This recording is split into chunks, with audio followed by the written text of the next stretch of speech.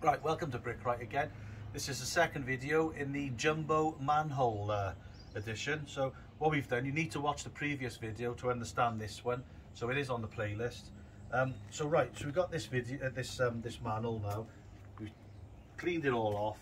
What we're going to do, we're going to set up a time lapse, or we're going to try, because it's really tight this area. It's going to set a time lapse up over there if I can get my words out, and we'll show you, and then we'll stop it, you know, periodically and explain exactly what we're going to do. So we've exposed this now, and then we got the really hard job, and all we're going to do it of lifting this off, because we've done it once. It's really heavy phrase, isn't it? Yep. And that lid is welded to the frame because it's rusted together. So I think we'll get it up, put it on its side, just give it a smack with a sledgehammer, and hopefully that comes out of that. If not, we're in a whole world of pain, because even the three of us to lift that and get it out to the skip, which is a bit of a trek, and through the house. So wish us luck. We'll set you up on time lapse, so enjoy.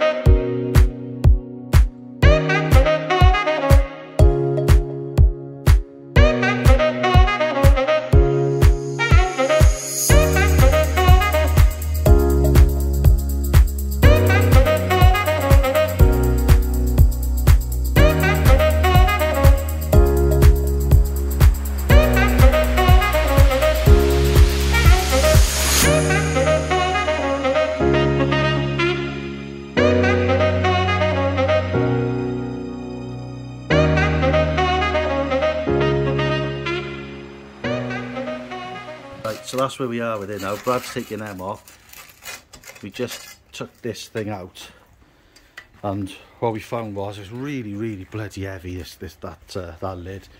We got it through here, and then when we got to this bit, we had it all planned out. We had to put it on its side because it wouldn't go through there, and then we come through here. So we had it all mapped out and all working together, and then up here.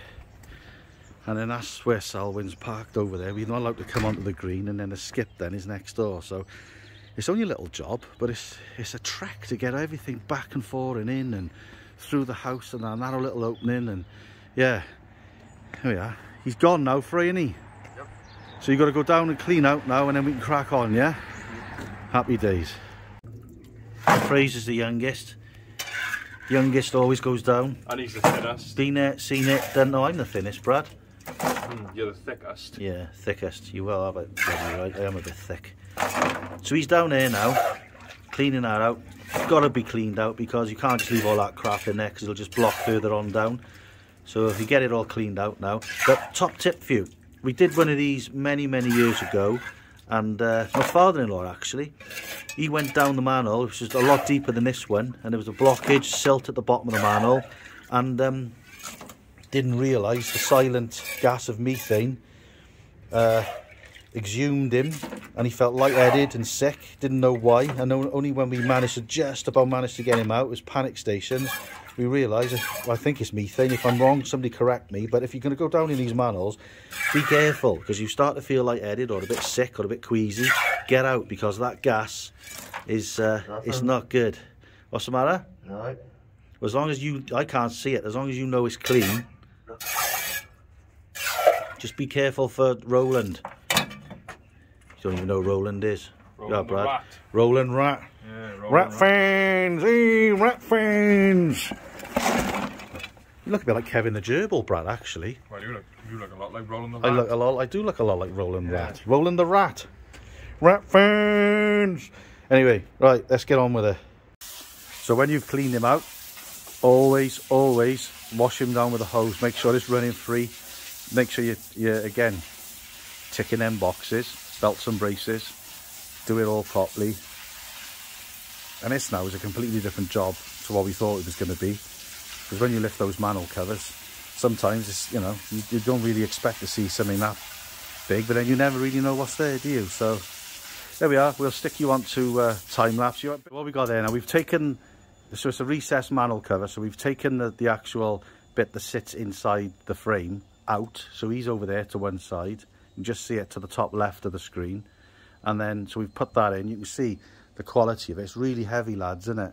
Really heavy. It's double sealed. It'll take 5 ton of weight, but if me and you stand on it, Brad, we'll have to stand on it one at a time, won't we? Yeah, go through. Because otherwise, with my chin and your gut, we're exceeding the weight, aren't we? Yeah. Anyway, so you can see now that has got plenty of bearings where it overlaps the actual frame by more than what we require. So it ticks all the boxes. Again, I keep saying that phrase. It's done. So let's put you on hyperspace and let's get it in. So let's do it.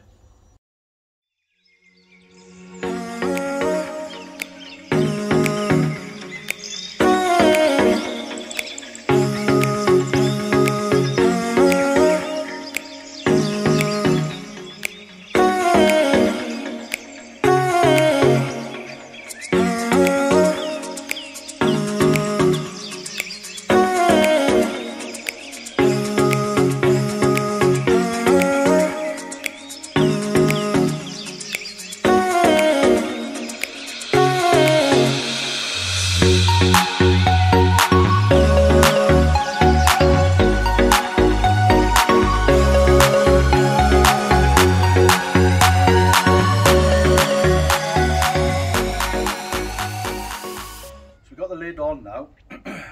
So what we're going to do, we're going to change plan a little bit, because it's such a big chamber, such a big cover lid. What we're going to do is we've bedded this on now. We put our lid on, we've benched up all the insides. We're going to leave that set now. We're going to come back to it a little bit later on and tidy all that up. Nobody's ever going to see it, but it's bedded in, it's done. So what we've done is, to get a square coming off the pattern of the paving, we've put it out a square to what the actual chamber is. But it's fine, because this is so big now, you've got a bearing over there of more than enough. It's very tight here, but it's not overlapping it, and it's still bearing past it and bearing past it here. It's got a 5 ton weight limit, that ain't going anywhere. Top tip for you, whether you're doing a manhole cover this size or the normal Clark ones you get from Travis, what you'll find is, if you bed your lid on, which you tend to do first, because you don't want to put it all on together, because if anything goes in there, you've got to be able to clean it out and stuff. So we tend to put the frame in first, and then screw the actual lid inside that then. But what you'll find a lot of the time, if you can really zoom in on this for me now, Frey, this outside lid here, right, once you put your inside cover on, you might be about 2 or 3 mil higher than the outside of it. So when you're leveling off your patio and you're chasing all your levels through, and you're transferring all your levels, and you've got your lid right and everything's right and it's bang on, especially if you're working with porcelain, what you'll find is next day or the same day you start screwing stuff down and the seal is a bit thick and you can't get your lid to that level, so it's a bit high. So we've already checked this. Once this is screwed down, it is actually flush, so that's fine. So top tip for you, if you're ever doing that, and we've done it, we've put it in, it's gone off, it's set, we've gone back to it the next day, we've screwed it down, you're like, oh bugger, it's 2 or 3 mil high, and then it's got to come off and you've got to do it again. So you don't want to be taking this apart again now tomorrow, because we put a lot of work into getting that right. So top tip for you, we'll let that set, we'll probably come back to it tomorrow, but we'll crack on with it then. Right, it's nearly, I don't know what the time is, it's about 3:15, 4, isn't it? So we let this set now all day, because as long as it's sunny, it's, you know, when it's sunny, generally in the winter, your comp or your sand and cement goes off quite quick. But we're coming into the winter. It's November, so this has taken the whole day to go off. So what we've done, obviously now the lid is, or the frame is in. We've cleaned all that up. We've benched all that, smoothed it all off. So if anybody ever opens that now, there's no complaints there. Welsh Water will be well happy with that. So next job now, which we're going to get on with, is to put the lid back on top, screw him down, and then we can put all the slabs and cut it all in tomorrow, Brad, can't we? No, I'm gonna have a day off tomorrow. You're not coming in tomorrow? No, I'll have to, won't I? You'll have to, yeah. I'll have to, won't I? You'll have to. If you're off, I'm off. I'm not coming in my own. Oh, Fraser's not gonna be in, is he? Saying that, I've done most of this on my bloody own anyway. Who's done most of that, Brad? Yeah, it looks like a job you do as well. I'm losing here, ain't I? Looks like a job I do. You bloody done it, you little git. Me and Fraser had a blast anyway, on that one. Carry on and you'll end up down there. I'll fit in that one as well, look. No chance you fitting in there. You might in get your body in there, but that head's not going down in there, is it? And it'll go straight through it. Right, let's shut up waffling and we'll show him with the lid on now, is it? Mm-hmm. Done. Alright, it was Brad's go yesterday on the patio. He's laid all this down here and cut all this around. And now it's my go today. We screwed this in last night and it's set overnight. And yeah. Hyperspace? Hyperspace. Hyperspace.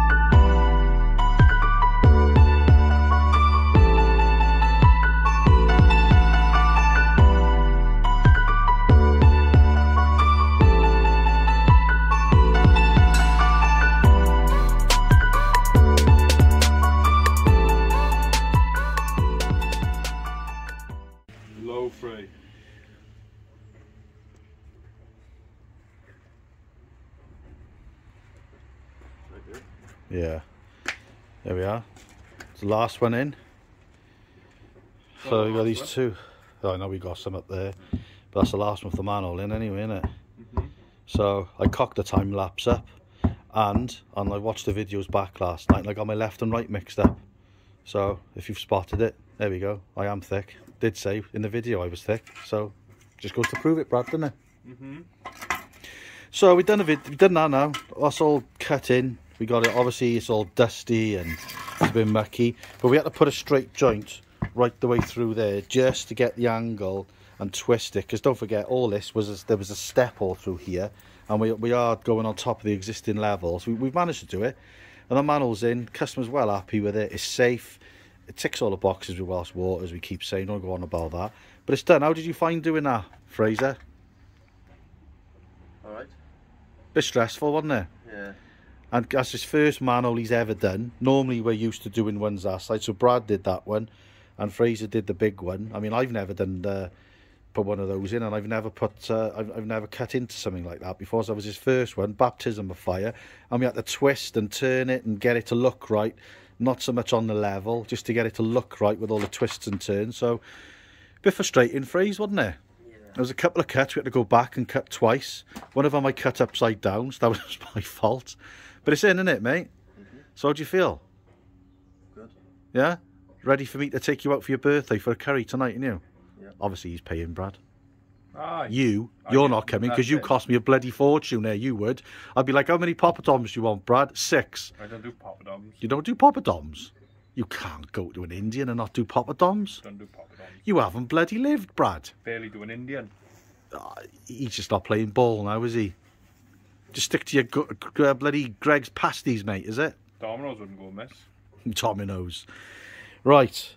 So there we are then. The nightmare manhole cover is done. So I think the lesson of this one is, you know, do your homework, make sure that you can touch these manholes, make sure that you can work on them, phone the right people, because you don't want to break any rules and cause problems for yourselves or your clients. And you know, get it in, get it done right, so they're happy, clients happy, and that's safe now, which is the main thing. Obviously it was a special order one. I'll try and leave a link below in the comments or whatever, in the description below. I don't know how to do that, but I'll have a go. And now what we're going to do is another nightmare. We've got a clad underneath that. There's no gas in this area, so we've got that's an oil tank for the fuel, so we've got a clad underneath that, so that's going to be fun. So this is the end of this video now. So what are you going to say, Brad? Like and subscribe. And see you on the... Next one. There we go. He says it all, doesn't he? See you on the next one. Cheers.